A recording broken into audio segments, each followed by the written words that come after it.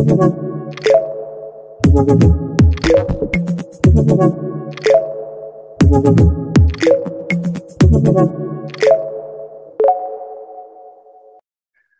hi everyone. Welcome to the Lead the Future podcast. I'm Vince Molinaro, and I'm joined once again with Tom Peters. Tom, it's an honor to have you here again, and thanks for making time. And today we're going to be talking about your newest book, the Tom Peters Compact Guide to Excellence. And a question I always ask of authors when they join the podcast is, what motivated you to write this book? You co-authored it with Nancy Green. I would love to know the motivation behind it. Well, I'm going to begin with a smart aleck remark. Having produced in 1992 Liberation Management with 900 pages and oversized, I thought the time had come for an undersized book that's thin. But there is some truth to that, because it is book number 20. It is meant to be a summary of a summary of a summary. I had the great gift from God of being paired up or having the opportunity to work with Nancy Green, who on everybody's list is one of the top 100 designers in the planet. And I've been talking about design for 10 or 15 years. And with any luck, you and I can talk about it a teeny bit. But what she did was, she didn't quote unquote design the book. It is the look, feel, taste, touch, smell. Yeah. It is the book, particularly in this instance. And so that's a huge part of it. You know, I was just signing a couple books for people. And I said, my little one-liner that I put in is, one more bloody time trying to transmit this very simple message that people don't seem to be able to figure out how to implement. Yeah. And, you know, it's true. My throwaway line is, you know, I've got 4 degrees, all technical degrees, good schools. But if you want to understand what I'm writing, you must show me a signed certificate of completion from the 3rd grade. You know, this ain't, to use that wildly overused phrase, this ain't rocket science. It's about taking care of people. It's about producing fabulous stuff rather than the cheapest, and so on and so forth. Yeah. And in many ways, you know, what we've gone through in the last few years has amplified that focus on, that's always been a core message of yours, around people first, right? It's even more critical now. And that's what's important. What I also found, and congrats both to you and Nancy, is this isn't, you know, a summary of a summary of a summary, in my opinion. You go through it, and particularly because the ideas are really consolidated in a very focused way, I just found myself really thinking hardly, really intently about those ideas. And so the reader is going to get a kind of a renewed sense of understanding. So, you know, you asked one question, or you make a statement in the book that I want to start off with, where you say, you know, a business is a community. And tied to that is, there is no business excellence without community excellence. And you say, think about that. And I did. And I'd love to kind of get your thinking about this idea of community, which is important to our work. We spoke a little bit about it last time, but how are you thinking about that, particularly in light of what's happening today in the world? Yeah, well, first of all, you've made my day, because that's precisely the way that I hope the book will be looked at. Pick one that makes sense, and either, you know, while you're daydreaming or while you're dreaming, or if you're working in an active enterprise with 2 or 3 of your colleagues, have a lunch and talk about it. So that's heaven on earth. Well, first of all, the logic doesn't require more than a 3rd grade, unless you were born with the so-called silver spoon in your mouth. You are going to spend most of your adult waking hours at work. You love your family, you adore your family, but statistically, more hours at work than any place else. And so if the work life and work world does not reflect the values that your mama and papa taught you, and so on, and there's nothing inconsistent with making money, incidentally, but we can come back to that. I mean, it's like, duh, and we live within communities, and, you know, you add up the people who work in, you know, and one thing we also have to say is, and this is particularly true since it's coming from Canada, is, you know, let's get over the Fortune 500 and the FTSE 100. only 7% of the American workforce works for the Fortune 500. And the essence of economic strength, you know, from Toronto to Quebec to Baltimore is the small and medium-sized companies. And the joy of that for me is, I think if I get lucky, I can make a difference with a person running a 15-person company who says, oh my God, you know, I ought to do it this way. So, you know, God bless the people in the big companies, but they're not my focus. But so it is the community, those at the tiny business level, the 27 little shops on Main Street in the town of 2000. They're our brothers, our sisters, our fellow churchgoers, our, you know, Sunday or Saturday pinochle players or whatever it happens to be. So it should be as obvious as the end of your nose. And all that, you know, speaking a little or maybe even a lot more as an American than a Canadian, given the crap that's going on in the US, my perhaps wildly optimistic hypothesis is, if people are engaged at work and feel that they're doing something worthwhile and working with a set of colleagues, they are a lot less likely to be red meat for the radicals. Interesting. And I'm not a sociology major, so I may be blowing smoke, but I think that's pretty obvious. You know, the statistics say doesn't make a damn bit of difference whether we are in Sri Lanka, Canada, or the United States. 20% of workers are engaged.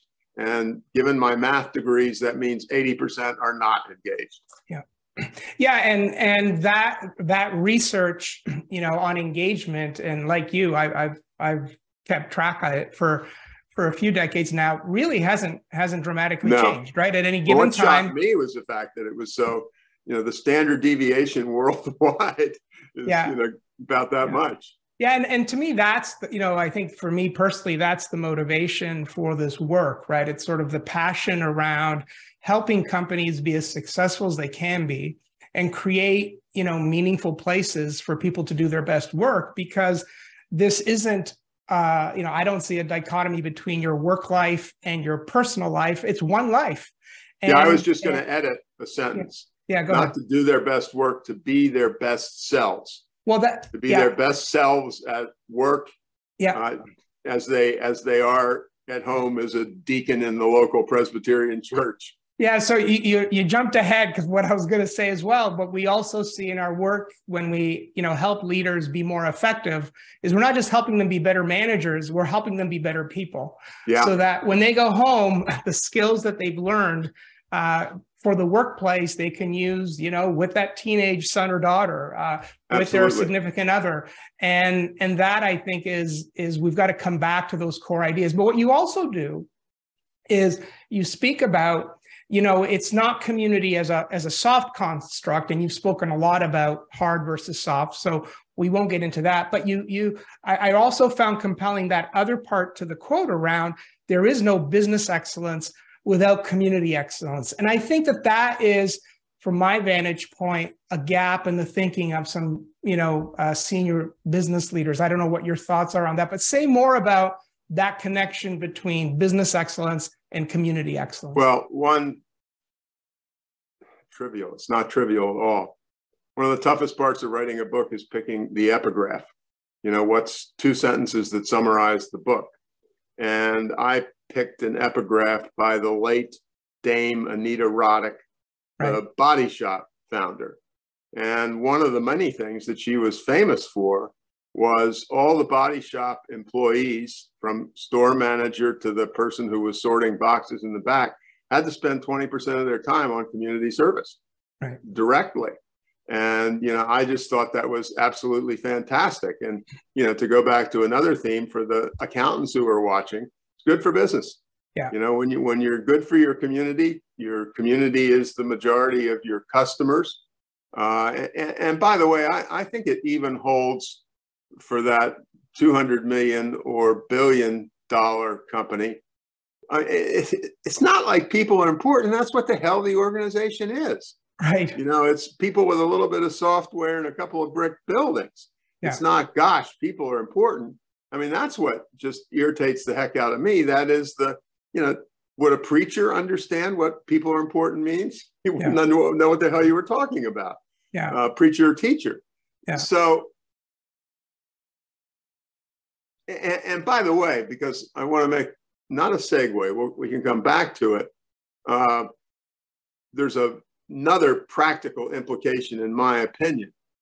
The best products, the greatest products, the most exciting products, not the effing cheapest products. Right. The goal, I mean, sure, you can be flabby as the dickens, and maybe you ought to take a little bit of cost out here and that, and God bless the accountants for beating us over the head. But, in so many, particularly the giant firms, in order to meet the quarterly shareholder value necessity, we cut the crap out of everything from health benefits. I mean, you guys have universal, ours are anything but universal. Health benefit in the United States, this is going astray. One of the things that angers me most is the two principal causes of personal bankruptcy are health and education. Yeah. Let me stick my fingers in my mouth and throw up all over the screen. I mean, that's just an awful, awful, awful statement. But I mean, it's like everything else I've said. Why the hell should I have to tell you that business is a community? Of course it's a community. Yeah. What else is it? And, some people say, well, it's not your family. Well, you spend more time than, I'm not talking about it. And again, the other part, I remember years and years ago, I was doing some work with Xerox and talking to this guy who was a super salesman. And he said, the most important thing as a salesman is not to pay any attention to the quarterly company incentives. He said, my life over the long term is the quality of relationships and personally established relationships with my customer.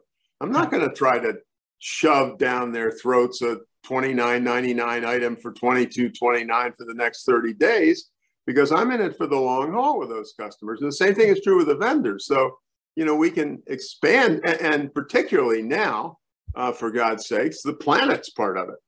Well, so let's build on that. Just focus on relationships, because I wanted to go there, but you already got there, because you also have a quote from Bill George where he says, the capacity to develop close and enduring relationships is a mark of a leader. And we find in our work, my team's work in helping companies build a stronger sense of community among leaders. I know that you can't build community among a group of strangers. There's got to be some foundational relationships there. And then there's the research recently that MIT reported on, that most senior leaders, and by most, it's like 66%, say that the relationships at work are superficial at best. And most of them have a hard time building meaningful relationships with their peers and colleagues. In addition, our own research that we're just starting to put out in the marketplace reveals that regardless of company performance, high performers, low performers, leaders admit that forming strong relationships is a gap. And so I think I'd love to get your perspective on that, because this sense of, as you said, right, it's business excellence, community excellence, and in many ways, it's got to be tied to relationship excellence, and that ability to build trusting, enduring relationships, as you speak of. What's your sense on that? Well, I want to talk about it on not two dimensions, but I want to say one, shout, scream in the face of everybody who's listening, watching, and others have said this. The two most important sets of decisions that the leaders make is hiring and promoting. Right. There's a biotech company CEO who I quote in this business, and he says, we only hire nice people or we'll screw up our culture. And that's not coming from a Kentucky Fried Chicken person who's serving chicken one piece at a time to customers. As he said, you can't even understand the name of some of the degrees that people in R&D and biotech have. But he said, I made this breakthrough conclusion. I don't care how obscure the degrees are. There are a lot of people who have them. Hire the nice ones. So that's really, really, really huge. I wish I could remember the name of either the book or the author, but there was a fabulous book about 5 years ago that was all about hiring per se. And one thing he said was that virtually no managers are expert in hiring. Mm-hmm. And if they're in bigger companies, they just say, let HR take care of that. And the second half then of that is the promotion process. I argue in this book and otherwise that the number one corporate asset from the small car dealership to TD Bank is the quality of the front line leaders. Yeah. It affects productivity, it affects quality, it affects profitability. Give me a variable, and the first line leader quality is the lead parameter in that variable. So we will have gone a long way down the path that you're talking about if we are really, really, really serious about those two things. And I ask all of our managers, leaders who are watching us, can you, without crossing your fingers, say, I am an expert in hiring? Right. And, you know, I don't think all that many of us, and, you know, I have my own teeny business and had a bigger business. I don't think I qualify. Well, and in today, you know, I think it's a really, we're not expecting the conversation to go here, which is great, is, you know, there's a sense for some to hire for likeness. So let me hire a person that kind of looks like me, has my background, reminds me of me, which is usually not a good way forward. Yeah. And, you know, and I think we've got to be thinking more about, you know, I think it gets back to kind of, you know, your responsibility and obligation to the business around ultimately, you know, particularly at the front line level, like you say, most organizations, 70 to 80% of the employee base of an entire organization reports in through those frontline leaders in many ways. So they are absolutely critical, and their ability to, you know, hire and promote the right folks. And even before that, invest time in developing them, grooming them, giving them confidence so that they can expand and have a desire to pursue leadership roles if that's what they want, or continue down a technical path. It doesn't matter as long as they're adding value. Those really become really, really critical skills that we need to, you know, impart. But I'm curious because, you know, you're right, and I don't necessarily want to be a devil's advocate. That's a big part of your job, but it's a tension that I see, particularly right now. And I'd love your perspective on, and it's certainly at the front line, at the mid-level as well, even senior leaders. Many are feeling, certainly over the last, you know, 2 to 3 years of what we've gone through, are feeling tired. You know, their tank is running low, and yet there's even more expectation on their ability to support their own teams, invest in their development, create diversity. You kind of speak a lot in the book, you and Nancy, about the power of women as leaders in our organizations. That I think is completely a massive opportunity for us to explore further in our companies. But how are you resolving that kind of tension between leaders, kind of some on the verge of burnout, and there's some research, many are dropping like flies. Women are stepping away from leadership roles. What's your sense on that? Well, two things. I want to go back to your hiring thing for a minute. And I hadn't really thought of it this way, except I'm writing a foreword for an amazing book right now. I don't want to hire anybody who doesn't make me a little uncomfortable. Right. I don't want a mini me. Yeah. I want somebody who in the conversation and I don't care what the job is again. I learned something from them. They're talking about something in a slightly different way. And so I want to be a teeny bit scared of them in the best sense of that word. Yeah. Obviously, to give you a 30-second answer on burnout, well, one thing I've always felt is the leader, particularly again in a, you know, my focus is on 100-person companies, not 1,000-person companies. The leader ought to really know the people who report to her or him. And I said, here's my definition. I've got a group that I'm the leader of, Zoom days. We have a weekly meeting or even a bi-weekly meeting, and it's time for evaluations. And I'm sitting down with Mary, who is absolutely fabulous. And I say to Mary, maybe I'm going to give you one little teeny black mark. And the black mark is your attendance is perfect and you're always on.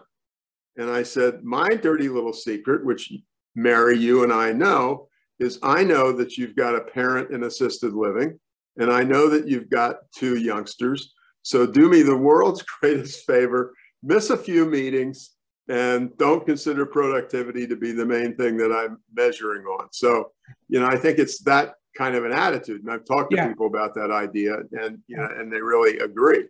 I mean, just one trivial thing, but I think it's in the same direction. And I know people can push back at me, and that's perfectly fine. If you got 11 people reporting to you and you don't know the first name of all their kids, I got a problem with you.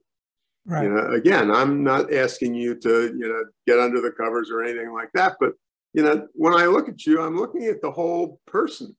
And by the way, I want terrific ideas and I want terrific energy, and I'm going to get it from the whole person. So I think burnout is dealable, withable, by looking at the sanity of the schedules that people are confronted with, by, if you're a leader at a 2nd or 3rd level, do we really need 7 meetings, or could we have 2? And this might surprise a lot of people who are listening and watching. I have no idea what company X's policy is, but I'm happy as a lark if all of you work from home 3 days a week. Right. I've got a very close friend who's about to accept probably a very senior state level government job. And we were talking, and she shocked me. At the level almost of state cabinet officers, people are doing 3 days from home. Yeah. So, and that's a senior position. And so, I can't imagine I'm sitting here pushing work at home, but it is. We're just in the pandemic triggered it, but we're just in the beginning of going down this path.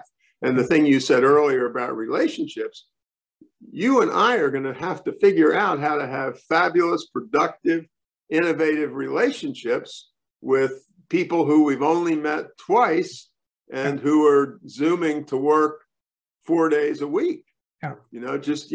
A, get over it, B, get your head around it, see, and I don't mean you should see a shrink, but, sort of, and maybe in your reading and so on, is talk about what it means with somebody who really does understand human beings. And it doesn't have to be a shrink with a capital S and a degree, but somebody who spent their life talk, and, I don't go to church very much. I never used to. I mean, I did used to a long time ago, but, talk to a preacher or priest, talk to, if you're in a good town, a police chief, talk to people who, know the essence of what human beings are. And a lot of people, and particularly, again, back to those damned first line hiring decisions, that's not their strength.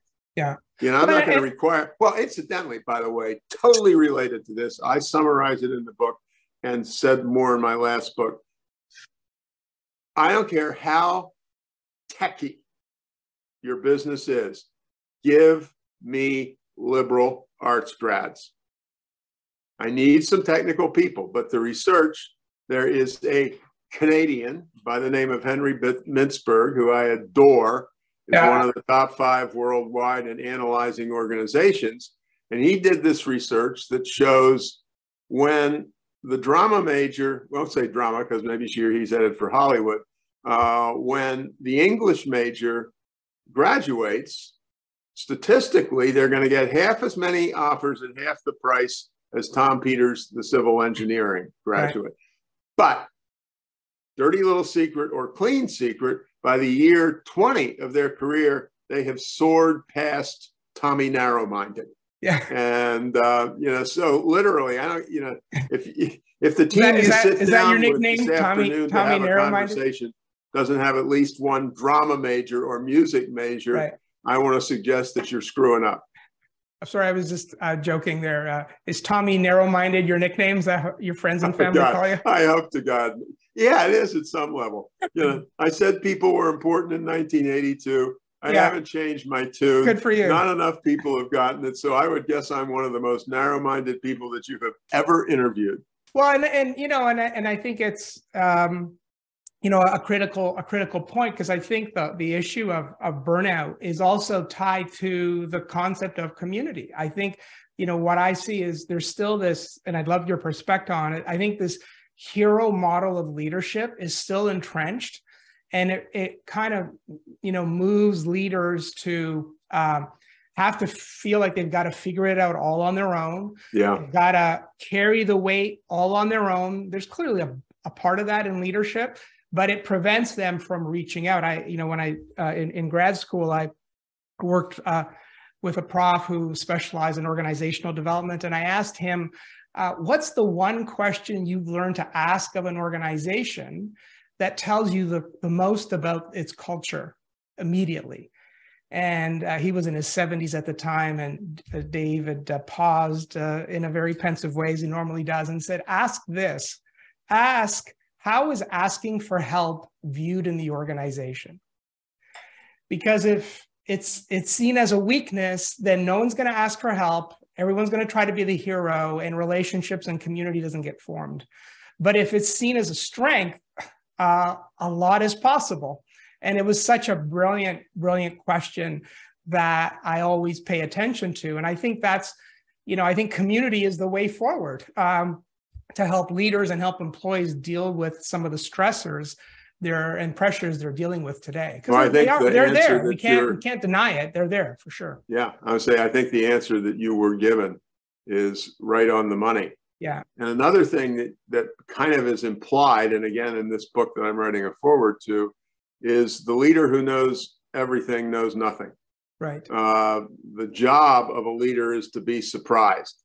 You know, Tom Peters went down as a salesperson, and he went down a slightly different alley with Charles Schwab, and look at how the business has grown. And so I need to be surprised by the people who work for me every day, or at least every other day. They've discovered something that wasn't in my portfolio. If I'm hearing stuff back that I understand, I've made the wrong hires, the wrong promotions, and I'm a jerk. So let's start bringing this is a great conversation, could go on for hours, but we can't. Because I think a big part here moving forward in all of this is the role and responsibility of the leadership development industry. And I'm curious, as someone has been in the industry for the better part of your career, and the same with me, it's an industry I'm passionate about, but there are issues with it. And I'm curious, what advice would you have for people in the leadership development industry on how they need to, support companies of all sizes and leaders and their employees? Don't sell a cookie cutter package. Leadership development people are in the business which has the most uncertainty, which has the least hard parts. And when I'm looking to consider you as a client, or you're looking to consider me for a job, I want you and I to, you will or won't bring me in. I want you and I to have exactly the conversation that you and I have had in the last 40 minutes. You know, we talk about community, we talk about family, we talk about the fact that we don't know everything. You know, we talk about, the number of times we interrupt because we're bosses and so on. And I want you and I, you're selling, I'm selling, you're buying. And I choose this word with care. I want you and I at the end of that half hour, and you can hire me or not, but to have an intimate relationship or on the basis of it. It's a funny thing, I'm going to really digress. Most important day in my professional life during the Research for in Search of Excellence was the day that my colleague Bob Waterman and I went down to Hewlett-Packard, which was then a much smaller and more exciting company. And from their president, John Young, we learned about MBWA, managing by wandering around. And the reason for bringing that little example in is I really feel this way. What I learned from MBWA, and I'm really choosing my words with care, leadership is an intimate act. Right. An intimate act. And obviously, you're welcome to misinterpret it if you want to. And I'm not talking about Me Tooism, obviously, but it is. And particularly, you know, given the next step in this process, if we want to develop services and products that surprise people. You know, in the design thing, I was writing, and I found this review, the Mini Cooper 6 or the Mini Cooper 7, and the reviewer said, no car has ever produced so many smiles. Now that is the best product recommendation I have ever heard. For a car. So, you know, that's my advice. Awesome. You know, you are not, I mean, I don't think Kentucky Fried Chicken ought to be either. You're not selling a package. You're selling, you know, leadership development is the ultimate human act. And, you know, if that's not reflected in the relationship that I develop with you on day one, who's a potential customer, we're effed up. Yeah. Awesome. Well, Tom, thank you so much for making time of your busy schedule for us today. Another great conversation. I really do appreciate how you just keep inspiring so many of us. So thank you for that. And thank you for your team for all the behind the scenes work in setting this up. I wish you continued success with your book that you and Nancy Green co-authored in your compact guide to excellence. So thank you so much, Tom. Wish you all the best. Have a great 2023. Thank you very much. And I return the great 2023. And this has been as pleasant. It's been God, I hate this word, and I hate it when it's been a spiritual 40 minutes where we've really dug pretty deep into the essence of human beings. And again, I do not say that as a religious person. I'm a very lapsed Presbyterian, so I'm not a mini evangelist. I assure you. Awesome. Thank you so much. Take care.